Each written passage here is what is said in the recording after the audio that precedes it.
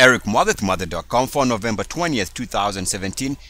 In the market right now, in the cryptocurrency space, we are seeing a move by Einsteinium. Not sure how to pronounce that, but Einsteinium versus the dollar is breaking out on the monthly above 0.1372.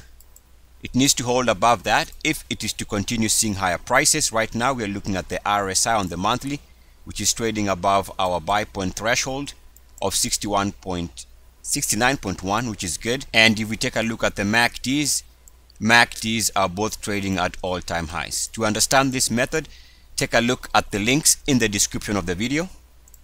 So one last time, Einsteinium is breaking out above 0.1372.